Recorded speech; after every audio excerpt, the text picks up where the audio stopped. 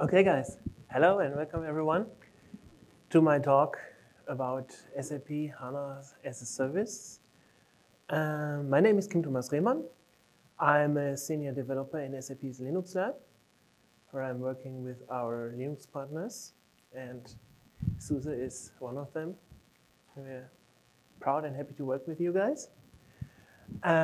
So I'm presenting, as I said, HANA as a service based on the SUSE container technology. Unfortunately, I cannot tell a lot about how and specifically with which technology we are working there, but I can tell you a lot about the service and how customers can use it.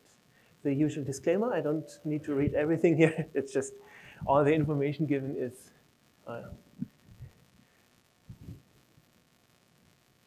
just informative and non-binding and such stuff.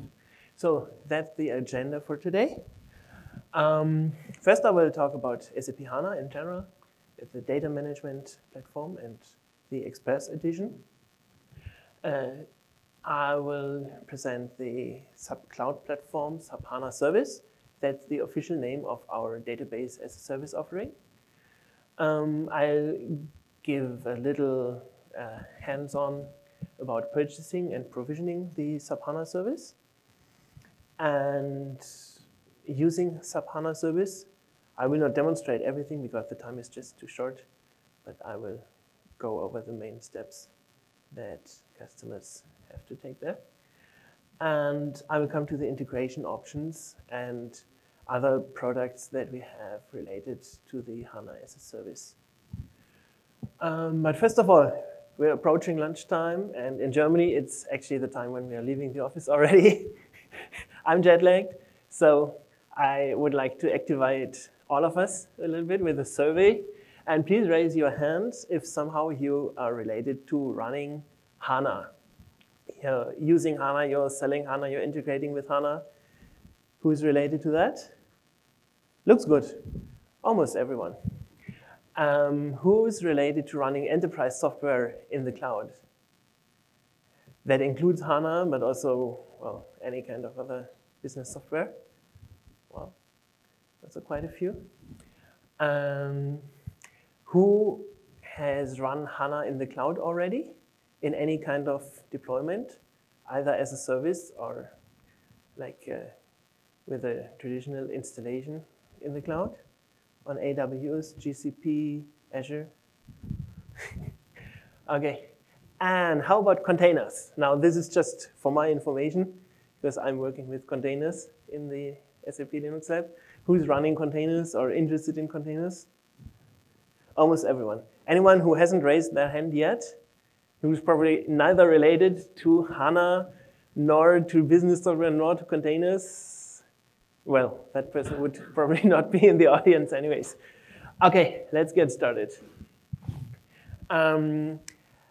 First, a short overview about SAP HANA in general, which is SAP's data platform, data management suite, and also the Express edition that we have, especially targeted at developers. HANA is an all-in-one, in-memory first data platform. So what does it mean? All-in-one means we have lots of parts in the database to serve all needs which you could have on a database. In-memory first. That means that the data is considered primary in the memory, in the RAM. But just first, because obviously for persistency reasons, it's also stored to some kind of disk or permanent storage. So HANA went to market 7 years ago. So for a database, it's quite new. But on the other hand, 7 years gives it already quite a history of development. And now we're in HANA version 2. Support package stack 03 is the current one, released 1 year ago. And it gives us real-time analytics with live transactions. 7 years ago, that was really a big new thing in the database world, to be able to run business analytics and transactional workload on the same database. Nowadays, it's like we have established some standard already there. No need for data duplication, so everything can be done on the same data with a correct representation of the data. It has built-in advanced analytics, multi-model processing, a lot of cool stuff to do on a database. In memory first, as I said, everything's first done in the quick random access memory and then persisted to persistent storage. It can connect any kind of data with lots of adapters and abilities to pull in data from any source. And you can develop applications on top of the database that's even kind of integrated into the database. So you don't need to install additional stuff to build an application. Enterprise-ready security, reliability, 24/7, high availability, that's today considered a must for a database anyways. And it's all available with HANA. So this is a more detailed diagram of all the parts that we have in the HANA platform. So the database management itself, first of all, based on a column storage for OLTP and OLAP, and taking advantage of multi-core and parallelization. 7 years ago, that was quite advanced, and it has evolved further. But nowadays, you can almost expect it from a database. Compression techniques, multi-tenancy, multi-tier storage gives a lot of opportunity to access the data and structure the data. Data modeling as well. Openness, for us, open at least in terms of the APIs. And administration, security, high availability, and disaster recovery. That's where we are quite happy to have SUSE contributing to the high availability solutions. And on top of the database management, we have, as I said, the application development. With a built-in web server, you can implement JavaScript right on top of the database. No need to install any other software. You can build the shiny Fiori UIs and use graphic modelers to build your data models, and of course, application lifecycle management. For data processing, so it's not just the traditional, table format, but you can store data in terms of spatial data. You can store graph data. You can do predictive analysis, time series data. You can use data streaming to get data in and out of HANA.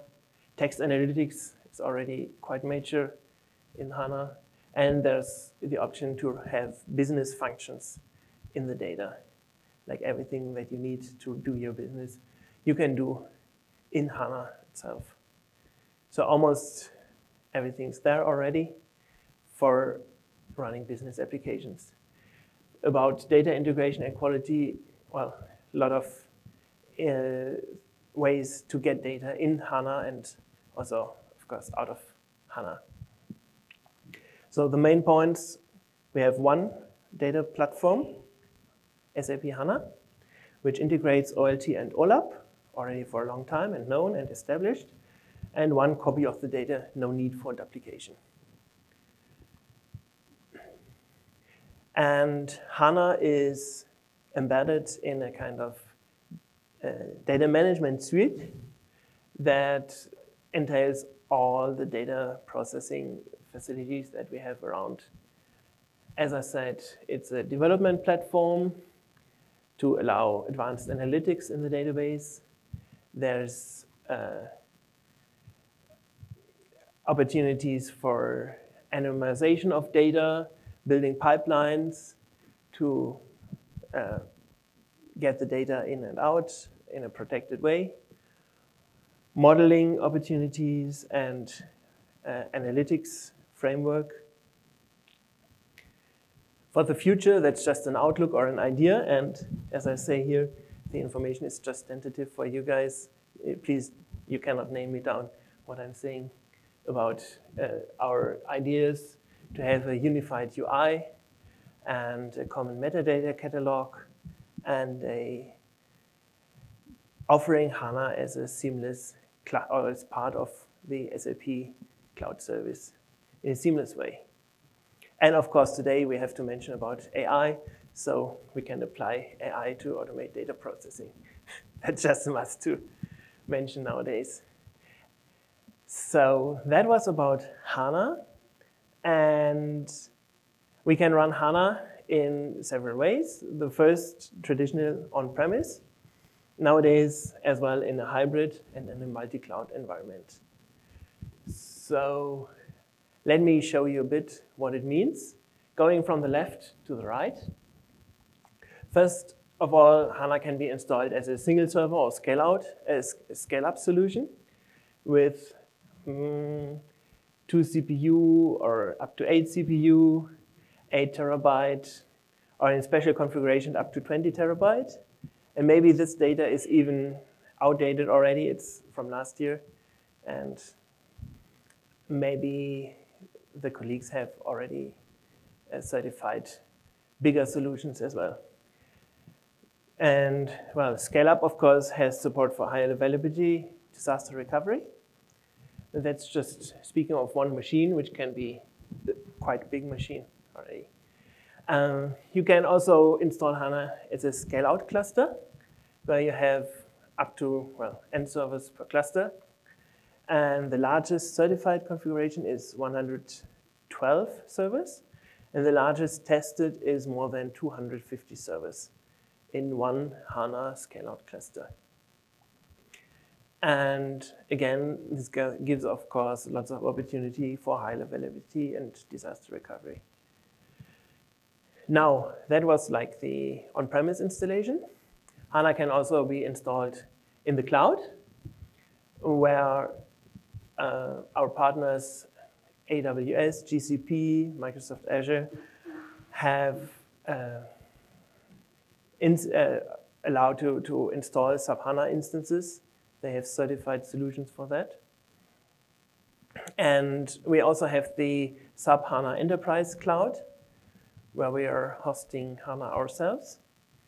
And this gives you the opportunity to install HANA on an IaaS.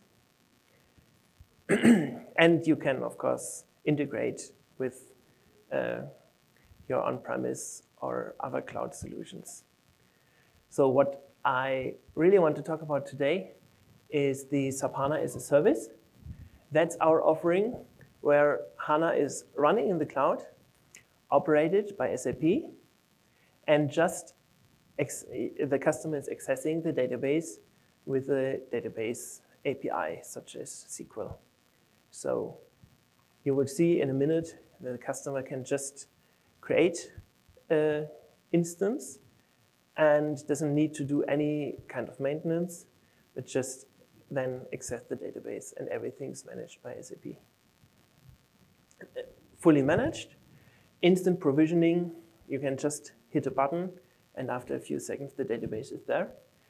Elastic scale and consumption-based pricing. I will go into detail now. But okay, first of all, let me come back to the HANA Express Edition. Maybe you haven't heard about it. Who has heard about HANA Express Edition? Okay, just a few. So it's good. I can mention it.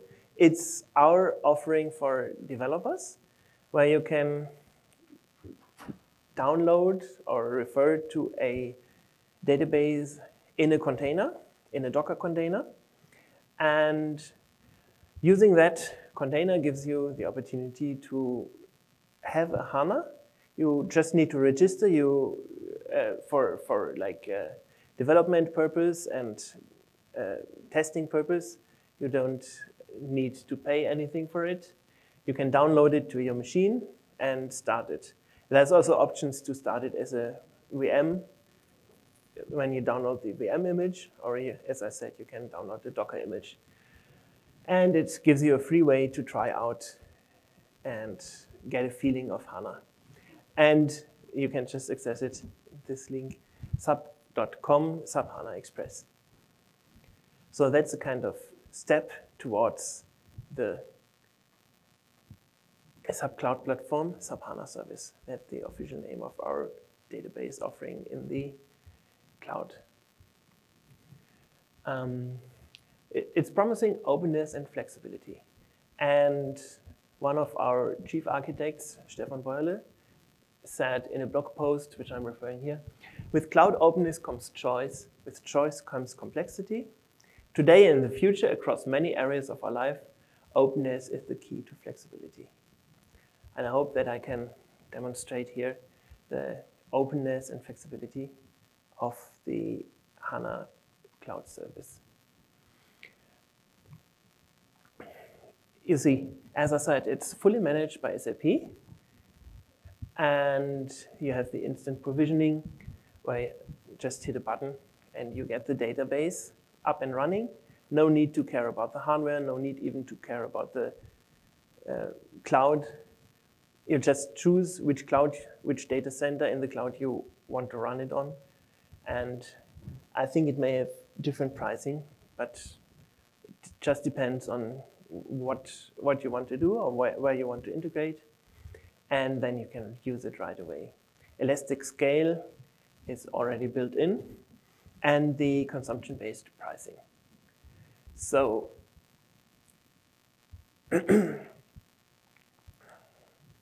well, you can develop your applications anywhere and develop them on the one cloud instance, and you can store them in a code repository such as Git and move them to another instance without further need to do.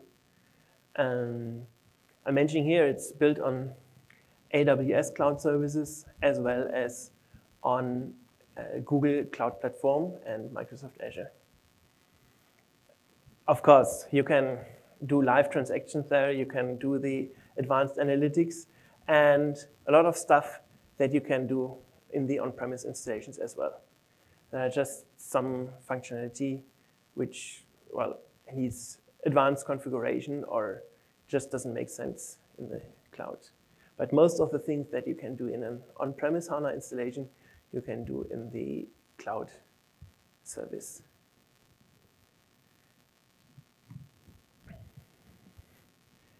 So what do customers use the HANA service for? There are three areas which we have identified. One is the application extensions, where you have an application already. For example, take an HANA or an SAP S4 Business Suite running, and you want to extend it, so then you can access the data from the Business Suite and do any advanced analytics or any extended functionality in the cloud service. You can make use of unstructured data, as I said, or special structures such as graph data or hierarchical data. We target towards supporting agile applications. So while the S4 suite is quite major and, well, allows you customization, but with a rather long-term horizon, with the SAP HANA service, you can be a lot more agile. You can develop and instantly test it. You can build Leonardo applications, nice UIs, extend your data marts, and as I said, you can use development tools you're comfortable with. You can use Eclipse, you can use Git and such stuff to integrate and to get a developer experience, which is probably more to what some people know in the open source world. And one focus nowadays, an important focus, is the HR data analytics, where it's possible to create data marts and to run analytics on the data marts.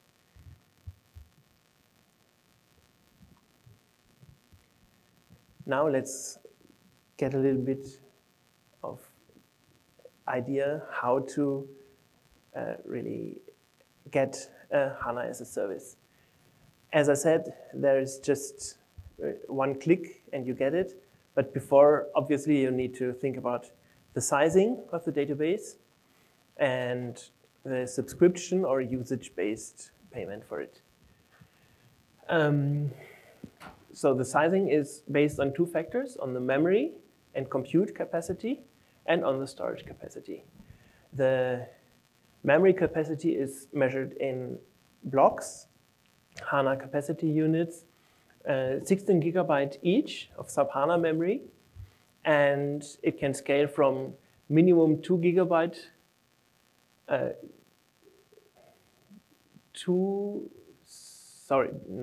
this too much. 2 blocks, which means 32 gigabyte to a maximum of 128 gigabyte. 128 blocks, which means 2 terabyte. So that's for the memory consumption, and the storage is measured and paid in gigabytes. And now the customers can think about if they want to have a subscription, which means they can always access and run the data. They just pay a monthly price, or the usage-based pricing. For the subscription, yeah, each block is priced with a certain amount, and you can use your quota that you have paid for every month as you like. You can have one database or several databases, just up to the maximum quota that you have paid.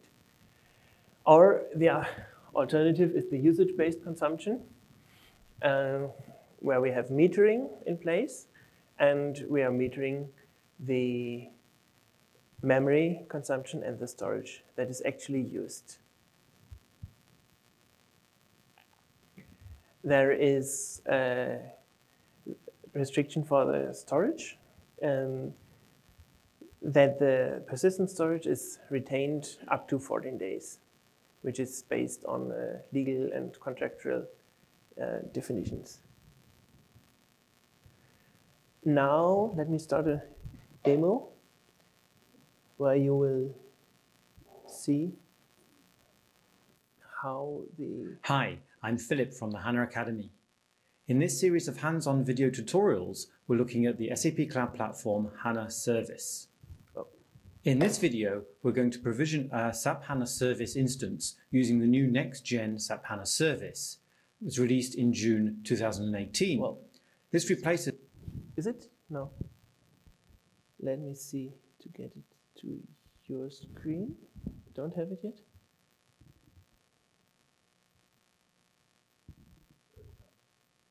There you have it. Is the HANA deployment architecture previously available in the Cloud Foundry environment. Oh my God. Now this is truly HANA as a service.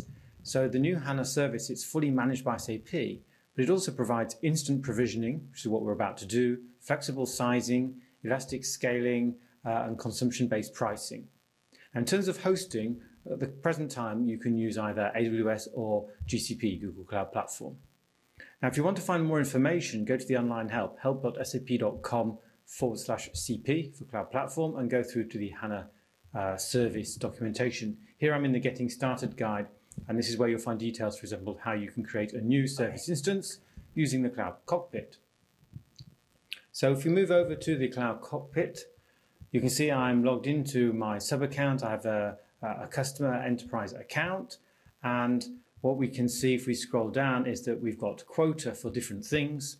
Now, what you'll need to have if you want to use the HANA service is to see HANA service, at least one line with HANA service in your quota list. So this is the Cloud Foundry environment. So what we can do is go to our list of spaces. Now, I've got one space here set up. So I'll click on the space. Now what I need to do is to go to Services, and then the service marketplace. And this is where the SAP HANA service and all the other services that I've got available to me through my quotas are made available. So if I scroll down, we'll find that we've got the SAP HANA service. Notice its technical name is HANA-DB. Don't confuse that with HANA that we'll use later when we actually want to create schemas or create HDI containers on top of our HANA service. So it's the SAP HANA service. So let's click that and we'll get some information. We can go to the documentation and we can see we've got two service plans here, standard and enterprise. The standard edition allows you basically core database functionality. The enterprise means that you can use some of the really cool HANA stuff such as the engines, the graphs, the spatial, predictive, etc. So there are two different flavors that you can set up.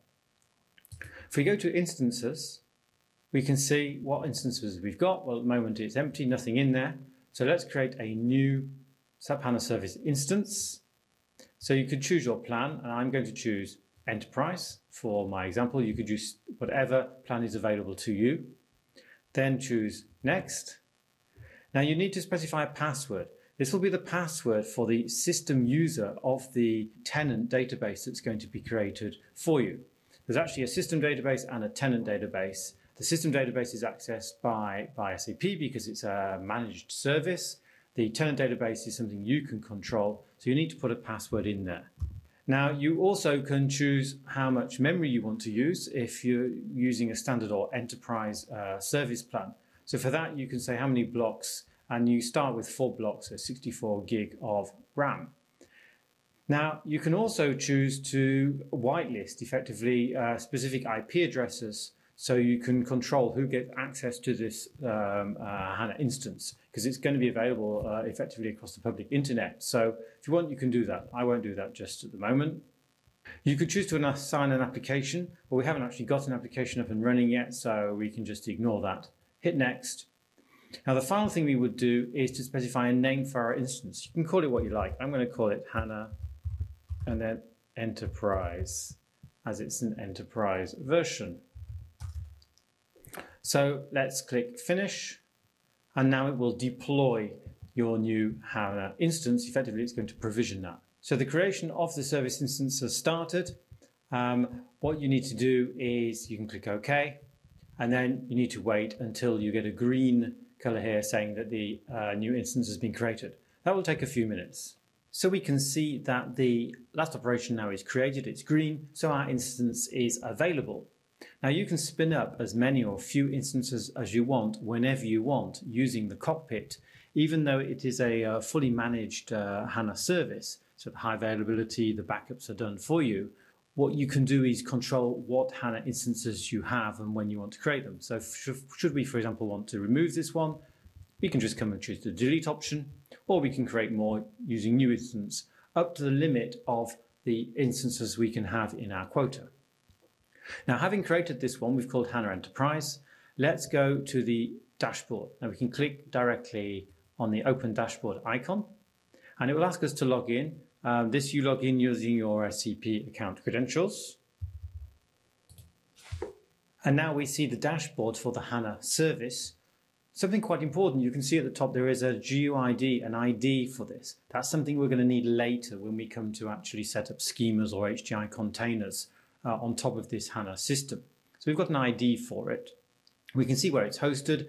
In my case, it's provided by AWS, how much memory we've got. We can also see the endpoints. Because what you get when you set up a HANA service instance, effectively you get what's like your own Docker container with a HANA system where there's a system database and a tenant database. Now the system database, which you can see is accessed here, is managed by the operators of the HANA service.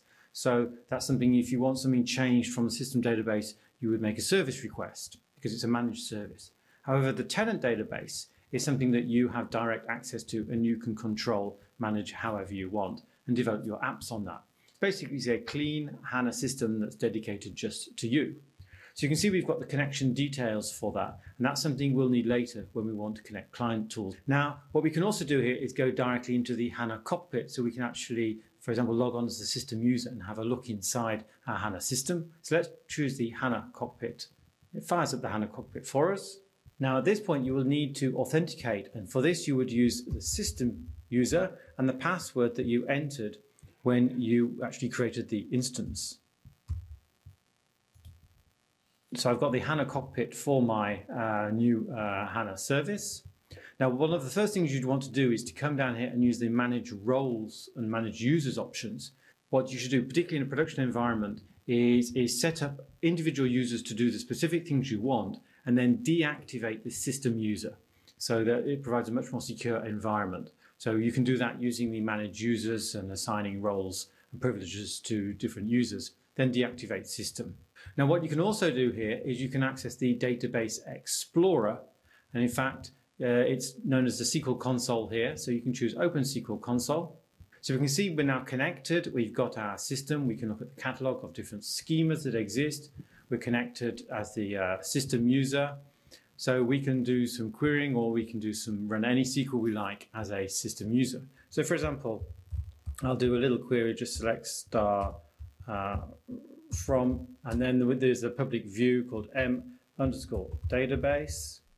And if I run that, it'll give us some information. We can see we're connected to a tenant. Now the tenant name is H00. That will always be the case when you're working with the HANA service. You've got the host ID, that's the GUID, the start time, the version.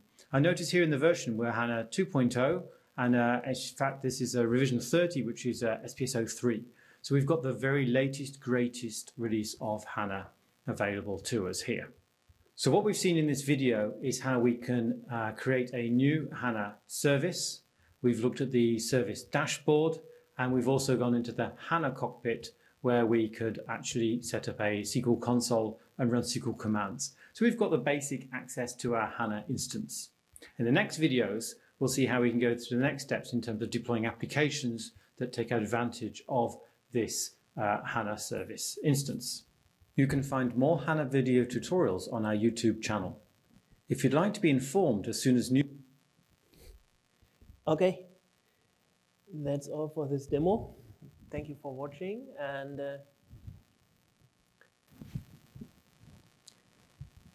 yeah, so you see how to really provision a HANA instance in the database as a service.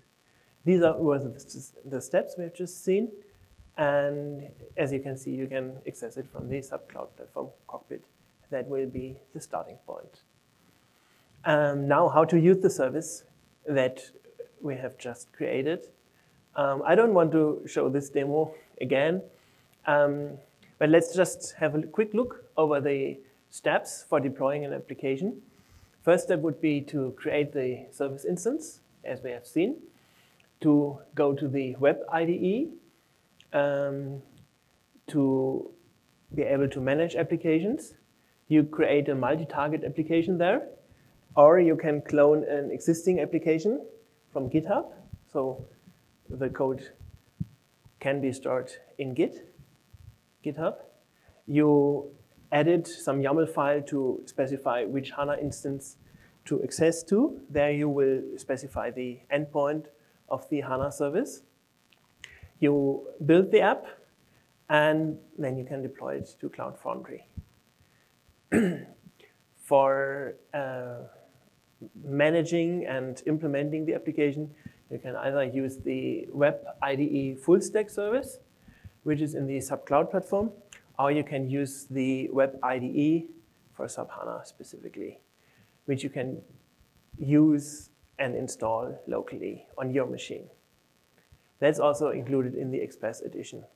So you can see that once you have tried out something and got an idea how it works in the Express Edition, you can go to the SAP HANA as a service and port your application to run in there. And there's also the AWS integration. If you want to integrate with AWS or GCP or Azure, then you again have to take care of getting the endpoint for your instance. You can use any SAP HANA client for ODBC or JDBC or any drivers or libraries that are available. And then using a DigiCert certificate from the certificate store, if you don't have it, you can make the connection to the database. And then you can use any application to access your database. So one thing that's getting more and more important is the SAP Analytics Cloud. And you can see that it's possible to, using the SAP HANA Analytics adapter, you can make a live data connection between the HANA as a service and the SAP Analytics Cloud. There's also a tutorial available, which you can see in the slides. There are more options to integrate with HANA as a service. And the smart data integration is available in the HANA service as well. So the one who knows about HANA may have heard about smart data integration, or SDI, which allows to pull data from any other data source into HANA. So the data provisioning agent and the DP server, which is already part in the SAP HANA service, allow you to pull in the data from Oracle, Microsoft, IBM databases, or from any other data source. That one is available in the Enterprise edition of the HANA service. So that's the difference between the Standard and the Enterprise edition. It's also possible to use the SAP Landscape Transformation, or SLT, where you can use the SAP products such as S4 HANA Cloud or S4 HANA, the traditional business suite, the HANA itself in an on-premise installation, or third-party databases as well.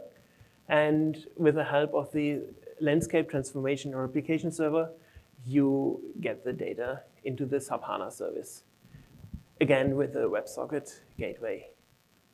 And this is SLT, or table-based replication.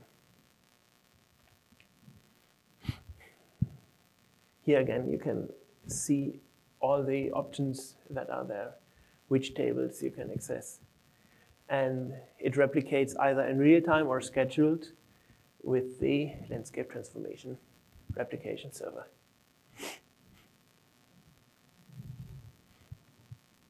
And here's the whole picture as we see it, with a HANA as a service in the SAP Cloud Platform in the center of the data processing, based on infrastructure core services, security, compliance, and management tools that we already have in HANA anyways.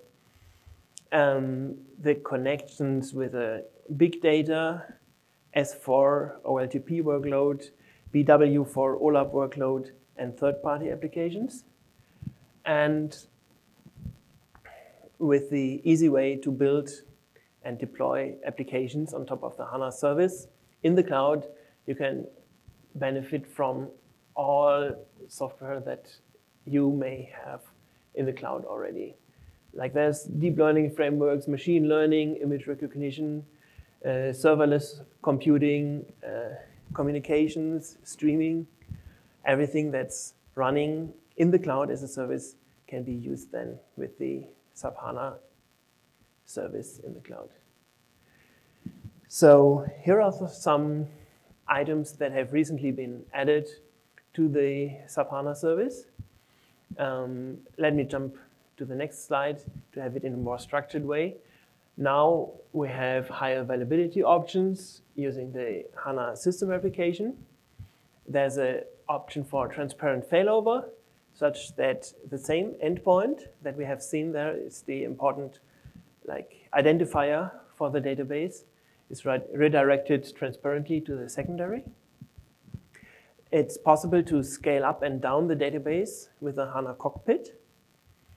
And with, you can, if you notice you have more data and need a bigger HANA, then you can scale it up. And the only thing required in this case is still to restart the database once. It's possible to use SDA. So as an extension of the SDI, you can query and federate remote data sources and you can even like update data in the remote data sources. This is currently limited to connections between the SAP HANA service instances. And using HDI, you can move schemata and import, export, restore from and to HANA services, between HANA services. Let me just give a little insight into what else do we have as SAP in the cloud. Of course, we have the SAP Cloud Platform. That's our cloud offering or our cloud environment. And in there, and also as well available on-premise, we have the SAP Data Hub. The SAP Data Hub is covered with talks, presentations here in the SUSECON as well. So I don't want to go into detail with that, but it can obviously be combined with the HANA service. Then it has been mentioned in the keynote this morning, the Gardener, the open source project, and the Kubernetes Botanist, which allows to create many Kubernetes deployments. And well, obviously you can run applications in the Gardener in Kubernetes if you have any containerized applications, and connect them to the SAP HANA service. And one cool thing coming up now, I think it's available since about half a year. It's the SAP Cloud Platform ABAP environment. That's a kind of addition to the S4 cloud service. And the ABAP environment allows you to implement custom applications in ABAP. So ABAP, our traditional SAP programming language, and to run it in the cloud, just in a very similar way to the database as a service. I have here some pointers where you can find more information. It's like roadmaps and the HANA landing page. I already mentioned before the Express trial version, which you can instantly access and download and try out HANA there as a step towards your migration to HANA as a service.